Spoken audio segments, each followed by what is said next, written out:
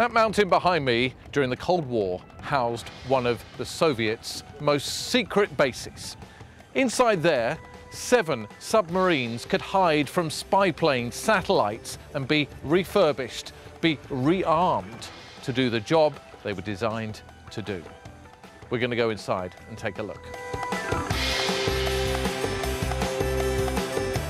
Well, we've got pretty special permission to drive under here. In fact, the last people who drove through these tunnels were film stars Sean Bean and Christian Slater, who were filming here. And this place really does have a feel of a Bond set, of a set from one of the Bourne movies. We've driven into the heart of the mountain, to where the submarines were kept. Behind me is the dry dock, and just to give you a sense of scale, this model is about 6 feet long. A real submarine would go as far as the eye can see. Stalin commissioned this place himself in 1953. It took 9 years to build, just in time for the Cuban Missile Crisis. With huge metal doors at either end, this place was impregnable by nuclear attack, even a direct nuclear attack. And there was room under the mountain for 3,000 people.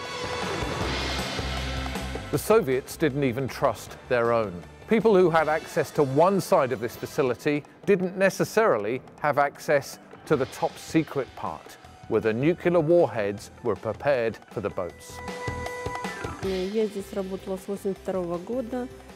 I worked here from 1982, and my job was to make sure the supplies and parts for the submarines were always in place. I was level 2 state secret clearance, level 1 being the highest. I only knew what my job required, not what the submarines were doing. Strangely, I learned most of what I know about the base since becoming a guide at the museum. People know there were submarines in the bay, but only few know there were nuclear warheads in the base in the mountain.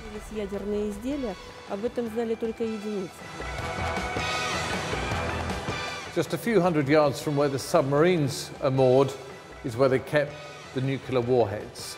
Only level 1, the top clearance, would allow you in here.